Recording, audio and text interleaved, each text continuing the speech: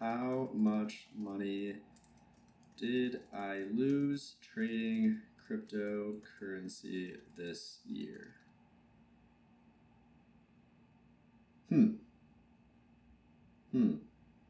When I'm not making my yearly YouTube video, I work at a retail trading brokerage called tastytrade, and we recently launched our open API, and I also just got access to ChatGPT plugins. So obviously my brain thought, what better thing could I do than give our Lord and Savior ChatGPT direct access to my trading account? So that's what I did, and I'm going to tell you guys how to do it. It's pretty easy. Let's get started. We need three things to make this work. We need the plugin manifest file, the OpenAPI spec, and in some cases, a Python Flask app that acts as a proxy server running locally. That way, ChatGPT can talk to your other API, and we can do any authentication that we need to do. First, let's do the plugin manifest. Really, the only important parts here are the name for human, in this case, called it tastytrade plugin, the name for model, called it just tastytrade, and then the description for human and description for model. This is what ChatGPT will load into its context window and use to understand when it should make requests out to this plugin. So in this case, I have plugin for managing your tastytrade brokerage account. You can view your account positions and balances. So typically here, you'd want to say what you can do with this plugin. The other parts are the auth. In this case, I have none because we have the proxy server, the API, which again, in this case, the URL is pointing to localhost, and then it's that /openapi.yaml, and is user authenticated is again false because we have the proxy server. Now the OpenAPI spec is even easier. So on tastytrade's documentation website, I can actually just pull up the API docs and go to the balances and positions one. And there's actually a download to download the OpenAPI JSON. And then once I had that, I just opened up editor.swagger.io, which is just a free online browser editor for YAML, and copy and pasted it in. And then I converted it to YAML and also converted it to version 3, which I don't even know if you have to do this. I think you could just upload the JSON and then you put it into this openapi.yaml file. And the only difference is you want to update the URL to be that localhost URL. And there's also a bug right now in the docs where the account number, it says the type is an integer, but it's really a string. So you have to fix that manually. And that's it for the OpenAPI spec. Now, the only actual code you have to write is this proxy.py Python file. And the point of this is that we have to authenticate all of our requests to the tastytrade endpoints. So for that, I use .env, and I have this tastytrade session token, which you can generate on your own using Postman. There's some docs on it on Tasty's website. Then you set up the course to allow ChatGPT to access this local thing. I hit the API URL, which in this case is api.tastyworks.com. And then we add 4 routes. The first one is this AI/plugin, which is the manifest file. And that just sends back that manifest file. Then we have the OpenAPI, that's just OpenAPI specs, again, same thing.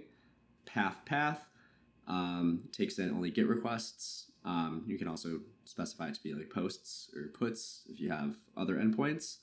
I add the authorization header, which is that session token, and then we forward the request to the actual Tastyworks server, and we just respond back with the contents.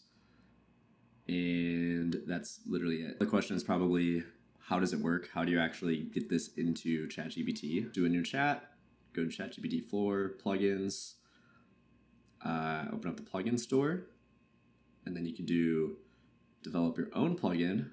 And in this case, I want to do localhost 3333, find manifest file, and then you'd also need the proxy running at this point, because that's what ChatGPT is really doing, is hitting that URL, looking for that manifest JSON, and it sends it back, and then it knows what to do with it. So you hit install, and that's it. You have to specify your account number before you can do it. So let's say for my account, and you can ask something like, what was my account balance on May 4th, 2023? In this case, it's not working, but I can say, sure, what's my current balance?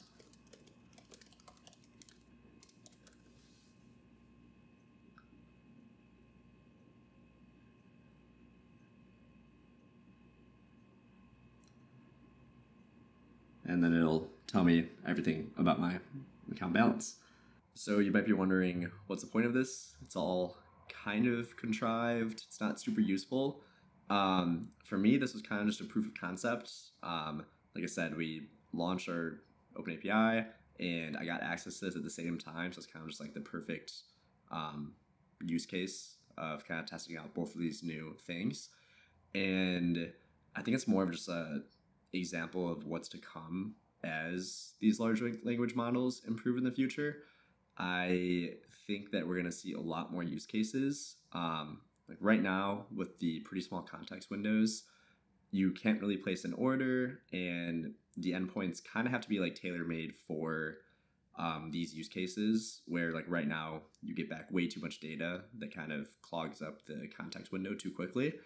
But in the future, if we either design endpoints thinking about these applications, or the context windows get bigger, it's very likely that we'll be able to have just like a chat interface for pretty much any application we use day to day.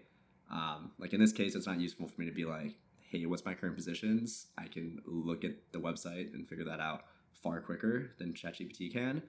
But if you start to tie in other plugins or kind of chain logic together, then it kind of gets interesting. You could have it say, hey, pull in all of my Ethereum trades for the past 12 months, and then also tell me maybe what the RSI indicators were, or like any other historical indicator, or I don't know.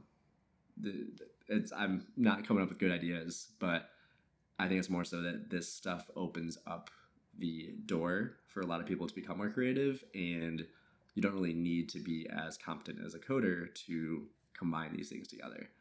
So I'm excited, scared, but more so excited. And yeah, if you guys make anything with this, let me know, and I'll see you guys in the next video, whenever that might be. It'll probably be a while.